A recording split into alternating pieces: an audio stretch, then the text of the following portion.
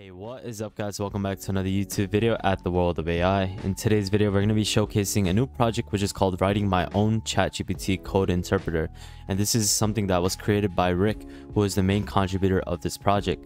Now, this project is an open source project that aims to create an implementation of OpenAI's ChatGPT Code interpreter. Now, as you may know, this is something that OpenAI is currently working on, and it's not actually released at this current moment. Now, the project provides a user interface where you can actually interact with OpenAI's model by asking it to specifically perform different types of tasks that relates to code. Now, the model then generates and executes the corresponding code to accomplish the requested given task. Now, the primary goal of this project is to enable users to communicate with OpenAI's model in natural language, as well as having it to generate executable code as a response. Now, providing a user-friendly interface, it simplifies the process as well as of interacting with the model and leveraging its capabilities. And you can see in this example of how nice of a simple UI they have created. And this is something that I'm going to be showcasing as to how you can download. Now, the project's blog post, which we can see over here, is containing more detailed information on how you can use ChatGPT Code Interpreter.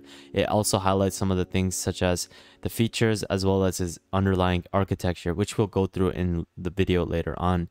Now, it's recommended to read this post so you can get a better understanding. So I highly recommend that you check this out, and I'll leave all the links down in the description below. So in today's video, we'll go as to what you can do with this, as well as showing you guys how to download it and talking a little bit more about some of the use cases of it. Now, if you guys haven't followed my actual Twitter page, please do so guys, as I'm going to be posting a lot of content and a lot of news on this Twitter page. And then if you guys haven't subscribed, please do so guys, as I'm posting every single day the latest as well as the best news for you guys. So definitely give this a subscribe. Turn on the notification bell, like this video, and check out any of my previous videos if you haven't, as there's a lot of content that you will definitely benefit from. And with that thought guys, let's get right into the video. Before we actually get into the installation process, let us actually highlight some of the main features of ChatGPT Code Interpreter. Now, one of the main things that we want to talk about is that you're able to do a lot of different features, but one of its main thing is that you're able to upload files. Now, the interpreter allows you to, as a user, to upload different types of files, which enables the interaction with code and data stored locally on the actual application. This feature basically facilitates seamless integration of external resources into the code generation and execution process of this application. Another thing you can do is download the files that you want. You're able to get some of the generated files downloaded easily onto your desktop, and you can then share it or save it to different places. And this way you're able to have an easy access to the results of code that you were able to execute. Another thing that I wanted to talk about is context awareness. Now, this is something that he talks about later on in the actual blog post, but basically the interpreter maintains context awareness, meaning that it's able to refer to previous messages and takes them into account when gathering or generating future code. This allows it for more coherent as well as more contextual relevant interactions with the chatbot as well as through the user. And the interpreter then also understands the conversation history, so you're able to get better guided understanding. Now, the next feature is its generative code feature, which is one of the primary features of ChatGPT Code Interpreter, as its ability to generate code based off the natural language input. Users can also ask the model to perform specific tasks, and the interpreter can generate corresponding code to accomplish the desired actions. And this is the feature that abstracts away the need to users to manually write code and seamlessly activate the deployment process of code. And lastly, the code execution feature, which the interpreter provides the capabilities to run the generated code using Python kernel. Now, this allows users to execute the code and observe the results directly within the interpreter's user interface. And this is by executing the code, you're able to get the outcome, which users can then test and validate their ideas without leaving the platform itself. And I'll be showing you how you can actually play around with this later on in the video. Another thing I wanted to actually lastly focus on is you're able to switch between the two models, ChatGPT 3.5 as well as ChatGPT 4. Obviously, as we know, GPT 4 may get you more improved performances as well as get you the better capabilities of ChatGPT 4, but in this case we're going to be using ChatGPT 3.5 as I do not have GPT 4. But in this case, if you really want to get more refined as well as getting the full capabilities of ChatGPT 4, you should definitely use this feature as well as this model. And with that thought, let's get on to the next feature where we talk a little bit more about the flowchart of this application. So firstly, you start off with the user input, and this is the interaction that begins with the user providing an input in the natural language to the GPT code interpreter.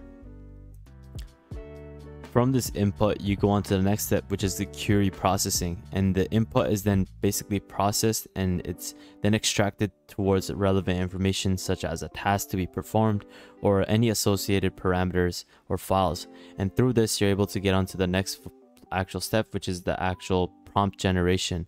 And this is where it's based off of the input, and the prompt is then constructed to provide a contextual representation as well as the instructions to the underlying GPT model from the actual previous query method.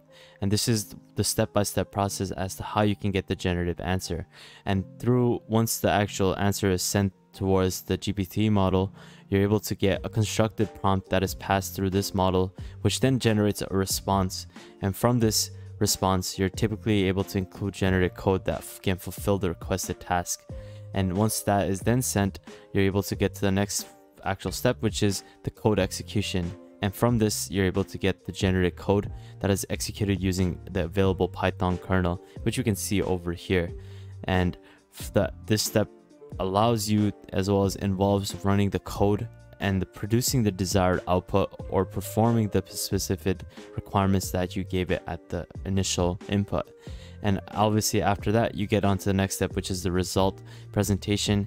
And this is where the interpreter collects the output or the results of the code execution and then presents it to the user.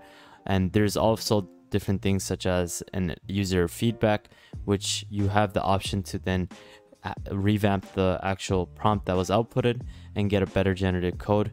And this is the last step, which is the iteration, which is the flow then returns the user input stage and allows for further interaction based off of the actual input that you gave it initially, so that you're able to get better capabilities or a better idea as to how you can generate better code next time you use the actual application.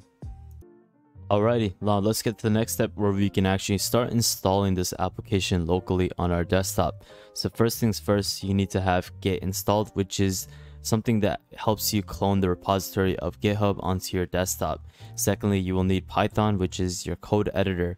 And lastly, you will need Visual Studio Code, as this is something that will help you edit certain lines of prompts in your desktop. And with that case, let's get to the next step, which we have to start copying the actual repository. So first things first, you want to go on the GitHub after you installed the actual application that you need for this. So you want to get onto this link, which I'll leave in the description below. Click on this green button, copy the repository link, and what you want to do now is open up command prompt. Once you have that open, you can then type in the command git clone and paste the link that you just copied. Now what this will do is it will start copying the repository onto your desktop. Now what you want to do is then write the actual file name, which is git GPT dash code dash UI. Once you're in this folder, we can get on to the next step, but in this case I don't think I have the folder name that's correct, but let me get right back to you once I have figured that out. Sorry guys, I kind of made a rookie mistake, but you write cd and then put the actual file name that we inputted. Now once you're in the actual file, you will need to start installing the dependencies onto your desktop. So what you can do is copy this actual command, and what you will now do is paste it over here, and it will start installing it onto your desktop. You can get rid of the plus sign, or not the plus sign, but the $sign. So what you can do is delete it, space, and click enter, and it will start installing it onto your desktop. It'll take about a couple minutes, and once that is done, I'll be right back to you guys. Now once you have finished installing all the dependencies onto your desktop, what you can now do is open up Visual Studio Code, and this is where we're going to be inputting our own API key. So what you want to do is open up the folder that you have just installed, which will be GPT UI. I'm going to take a couple seconds to find it right here. And once you can open it up, you can trust the authors, and then you can go on to the actual input where you will be editing the code. So once you have uploaded the file, you can actually start using the .env file to upload your OpenAI API key. So you can actually do that within the actual application, which I'll show you later on, but you can also do it using Visual Studio Code. And this is by going on the kernel connection and inputting your key over here. And once you're done that, you can just click save and input your key. But in this case, I'm going to be showing you the other option, which is going through your actual application and inputting your own API key. So what you want to do next is type in GPT code, open up command prompt, paste this command, and it will then launch it on your local host, which you can see right here. And that is completely it as to how you can install it. Now what you can now do is go on your open API key, create a new key, copy this. I'll delete it after, so don't even worry about telling me. Input your key, press OK, and then you can start playing around with it. You can use different models. If you have GPT-4 access, then definitely recommend that you play around with it. But in this case, I actually don't, so there's no point of me actually playing with it. So I'm just going to be playing around with GPT 3.5. Now let's get on to the next focus, where we'll be playing around as to what you can do with this application. So guys, to save you guys time, I just inputted some prompts to actually help you get a better idea of what this actual code interpreter can do. So I've actually found a snakes and ladder game online, and I copied and pasted the code onto this website, and what I told it to do is refine the actual text. You can obviously upload the file, but I didn't actually input it into a Py like file, so I just put it into a TXT, so it wasn't actually actually able to refine the code because it wasn't able to read it properly. So to actually have it like read the code properly, you gotta upload it to a Py file. So what I did in this case is that I just copied and pasted the code into the prompt text button over here, and I inputted it, and what I told it to do is refine the code. And what it then did is that it then actually regenerated the code and made it more refined, and then it also gave you like a input of what you can do, as well as give you the rules as to how you can actually operate it. And that is easy as that, guys, as to what you can do with this application. You can refine code, get it to get some more advice on different types of things that you should input, and certain things like that to help you improve your code for different use cases. You can upload different files, and you can also download the files as well as the code that you have over here. So this is one of the great things about this actual model as well as this application. And I hope you found this video quite informative as to what you can do with this actual application of Get, as well as writing my own ChatGPT code interpreter. And with that case, guys, I'll leave all the links in the description below. Make sure you follow my Twitter page if you guys haven't already. Make sure you subscribe, turn on the notification bell, and check out any of my previous videos if you guys haven't, guys. So with that thought, guys, thank you so much for watching. I'll catch you guys next time. Peace out, fellas. Have an amazing day. I'll see you soon.